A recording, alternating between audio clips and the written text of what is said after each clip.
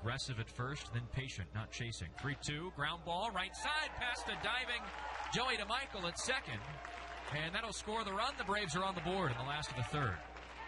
Levi Hyams with an incredible at-bat. It doesn't matter how many good at-bats the Braves have the rest of the game. That'll be one of the best tonight. Falls behind 0-2. He leaves a whole bunch of junk in the dirt. And finally a 3-2 pitch. He hits one screaming to the right side of second. DeMichael takes a dive to his right, but couldn't haul it in.